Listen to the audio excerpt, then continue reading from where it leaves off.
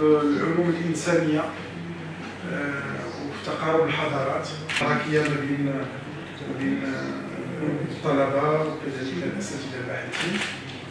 وحنا اليوم في هذه اللحظة هذه عندنا واحد مخطط وطني لتطوير وتسريع التعليم العالي والبحث العلمي، واللي عندنا فيه دكاترة من جيل جديد اللي بغينا الدكاترة تكون عندنا واحد التجربة على الصعيد الدولي.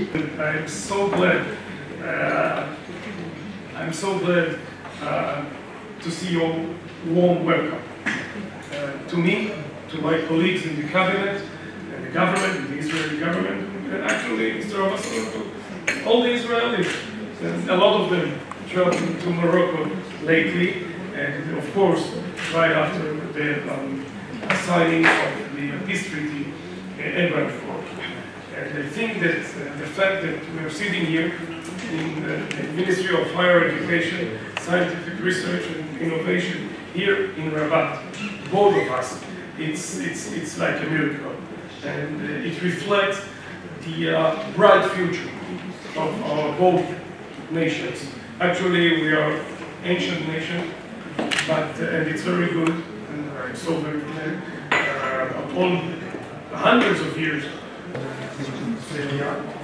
اللي بغينا يكون هذا التواصل وبغينا هذه النقطة الأساسية ديال الدول المجاورة بخصوص الدول العربية اللي كاينة في الشرق الأوسط. نتمنى إن شاء الله مرحبا سيدي الوزير.